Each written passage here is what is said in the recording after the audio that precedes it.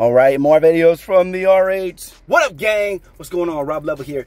Today I'm going to talk about things that every artist needs to know, which is one, how you can actually gain new fans. And more importantly than that, which people don't actually think about when they're trying to build a fan base, is you don't only need to gain fans, you need to guarantee and assure that you keep them. Because the longer somebody is a fan of you, the more they become a bigger fan of you, and the more music that they like from you, which means that they have more music from you to share. And if they already like you a whole bunch, they're going to share you even more. So as a person becomes a fan, they then share you way more, right? A lot of people make the mistake of thinking, all I care about is gaining fans. No, you really, trust me, need to worry about gaining fans and, more importantly, keeping fans. And there's a couple reasons for that, even from a business perspective. I'm going to get into those three things in just a second. But from a business perspective, for you making money for the rest of your career, you have to consider what's considered the lifetime value of a customer. In business, is what it is. Okay, it's the lifetime value. And in this circumstance, we're going to say the lifetime value of a fan. We're talking about somebody, if they become a fan of you in year one, okay, they're going to go to your show. Let's say they spend $100 on you. A super fan will spend $100 on you of their money out of their pocket a year, okay? Which means if you make somebody a fan, but you don't entertain them and keep them as a fan for more than a year, that person's value to you is only $100. But like I'm going to show you how to do in this video, if you keep somebody a fan for, just say, 5 years, which is feasible, okay? It's likely to happen if you're good. That one person is now worth $500.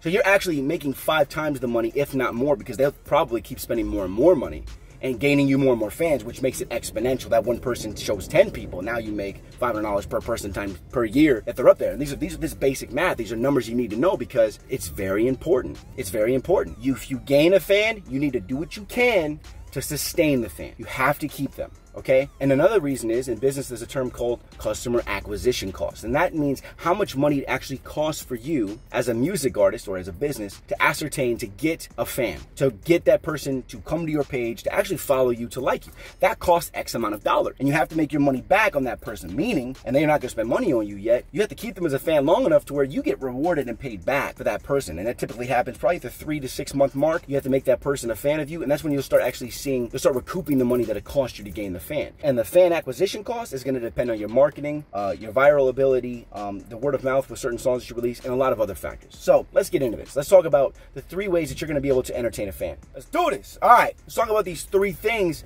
that are, they're so necessary, they're so required. And some of these might seem like common sense, but I'm gonna break them down because it's not really, it doesn't seem to be common sense with a lot of artists. They don't get this. And I made these mistakes. And that's what I'm telling you guys. That's what Smart Rapper is, right? So the thing is here, number 1, and I'm talking about you have to keep releasing music that's quality. And I'm gonna give you a couple tips on this, okay? So here, let's talk about why you have to keep releasing music that's quality. If you go away for more than 3 months because of the amount of oversaturation of music artists out there, music on playlists and music out, if you're not consistently releasing music that's quality, you're gonna get overtaken and somebody else realistically will take your place. I've taught millions of rappers. Think about that. Not saying they're competition, but they're competition when it comes to what slot you can get on a playlist. If you make a good song and you get it placed on a playlist, they're not gonna keep that song on the playlist for 3 months, are they? They might keep it on there for 2 weeks, maybe a month, okay? Think about that, really think about that, okay? Which means that you need to be churning out music enough and getting it back onto these playlists so that you're consistently being seen by these same fans and they become super fans. Remember, it takes 7 times for somebody to see your name, 7 times, for them to actually be like, oh, I know that name, and then they can start fucking with you. That's basic sales psychology. They have to see you 7 times, okay? And then they're like, oh, I know that name. And I have a whole other video on that if you want to go check that out. So you have to be releasing music extremely regularly, okay? And another thing is that you have to make sure that, and the music has to be quality. So a tip that I'm going to give you for this entire strategy is you need to make sure that you have songs backed up. You know how many songs I have backed up right now? I went through, it's so hot in here. I went through so many songs yesterday with my team, and I was like, damn, I have so many songs backed up. I don't care, I need more. I need more songs. And I want to say this, okay? If you guys know who Gary V is, Gary V posted my music on one of his vlogs, which I was very thankful for. Thanks, Gary V. But when he did that, I was like, damn, thanks, man. I'm gonna watch a bunch of your videos. So I watched a bunch of his videos, and I focused on the music marketing ones. And I didn't really learn anything that I didn't know. Me and him think very similarly. And I was like, this is amazing. But he did say one thing, and I was like, that was just such a good point that I need you artists to hear. And I think he said this to Jessie Reyes, if you want to go look at this. He said, I don't understand why you're, and she's a big artist, okay? He said to her, I don't understand why you're not releasing a new song like every 2 weeks, every month, every week even. He's like, because every time an artist releases a song, if they are, you know, they're gaining, number 1, they're gaining fans. And number 2, every time you release a song, it's like you going off the bat, right? I love this because he's talking about every time that song drops, it's another chance for you to hit a home run. You're swinging, right? And eventually, one of those songs is just gonna fucking go. Just gonna go. Release a song for a month, push the crap out of it for a month, release the next song, and do that for a month. I love that. Think about that. Every time you release a song, you're standing on the plate, playing baseball. Every song you release is 3 swings to get that into a freaking, you know what I'm saying? Let's say 4 swings because you have 4 weeks. 1 swing a week to really push that and get that going, right? And even if you don't hit a home run, you still might get a base. You still get my second base. And they'll say you get 4 songs, now you get a home run. Now you know what I'm saying? Now you went all the way around, you get a point, right? Every time you release a song. I love that. I love that. And what I love also is to think about a Michael Jordan quote. He said, I missed over 10,000 shots in my professional career in the NBA. I think he said he had missed dozens of game-winning shots when the team was really relying on him to make that shot. But it doesn't matter because it's not about how many misses you have. It's about how many times you make it. If you shoot, let's say that there's a target. The target is you getting a hit song. If you shoot at a target, let's think about a bullseye. Let's think about a gun. You could be terrible at shooting. But if you shot at that target 1,000 times, pretend the bullets are songs, you don't think one of those bullets that you shoot is going to hit that bullseye? And that's why you need to be releasing songs very regularly, every month.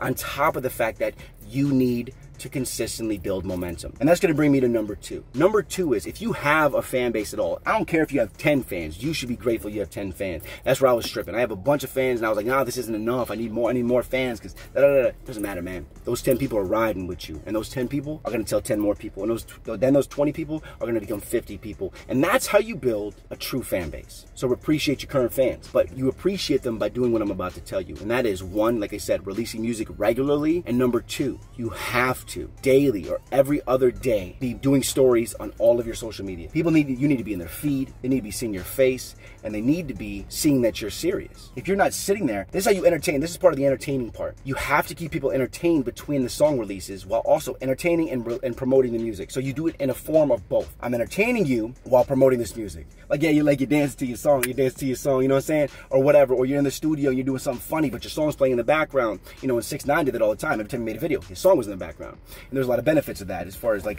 getting, you know, the streaming and the background, getting the publishing and all the other things like that, whatever. Every time the song played, whatever, whole nother video. But you need to make sure that you're doing this.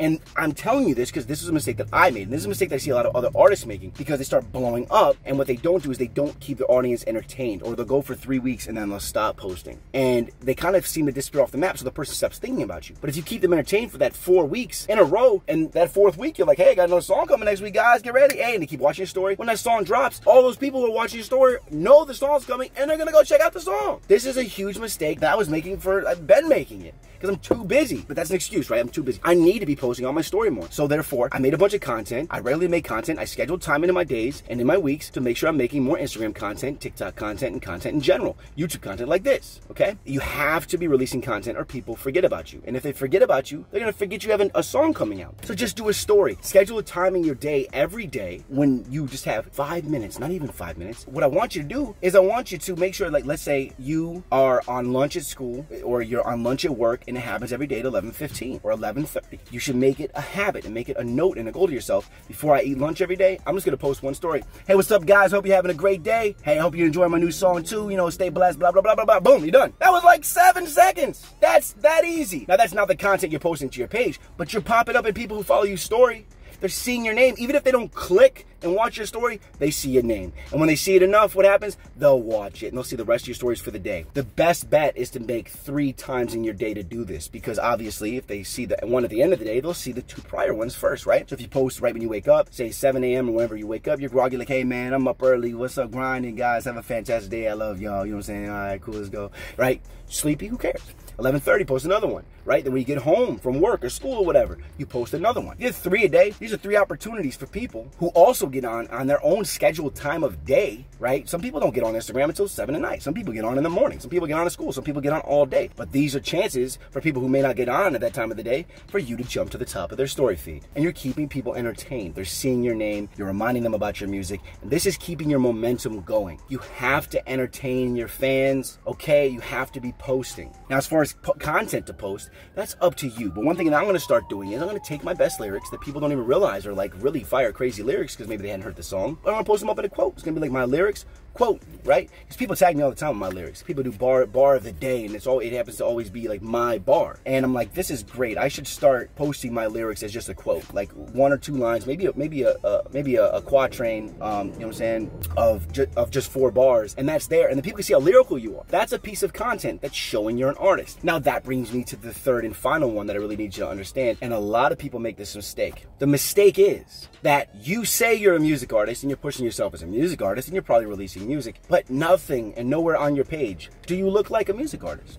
If you're telling people you're a music artist, you need to show them and tell them you're a music artist. You can't be, you know, let's say that you're the type of guy that's like, wants to chase girls and wants to do all these other things. So you dress real smooth and you're posting shirtless pictures on your stuff. Those things that you're doing, I see people do this all the time. Those decisions, unless you're going for girl fans, which you're probably not, unless you're singing, because if you're rapping, that's not what you're doing. Those decisions, if you posting pictures of you looking preppy, or those decisions of you looking dressed up for school to impress girls, is not your artist image. That's a different version of you that you are portraying in order to get the females to like you or to get somebody else to like you because you're trying to fit in over here. You have to stop worrying about that stuff. What you need to worry about and what you need to be is be yourself. How do you feel the most comfortable? What clothes do you wear that makes you feel like a rapper? Those are the pictures you need to be posting on your Instagram. When I go to your Instagram, I don't want to see pictures of you and your girlfriend. I don't want to see pictures of you and your friends hanging out, unless your friends are rappers and you're tagging them because you're talking about rapping. Your Instagram profile, your Twitter, your TikTok, all of your content needs to be based around the fact and show the world you are an artist. If it doesn't say that, I don't look at you like an artist. If you don't look like an artist, people don't see you as an artist. That's the whole point. We've all made these mistakes. The content on the page needs to switch to artist. It has to. And that's part of what I was going through as well, right? Is that I'm an inspirational figure. I do a lot of motivational speeches. Went to schools and I've spoke to kids, and I went to homes and I spoke to kids. I was offered a TED Talk, and all of these things, you know, I love motivating you guys. It is part of what I do, but I'm only able to motivate you because of all of my music experience and my passion with music and my passion in helping others with the music. It's all the same to me. But the problem is it's not all the same when it comes to my Instagram and my profiles. So I had motivational videos on my page. I can't have a bunch of motivational videos on my page. No,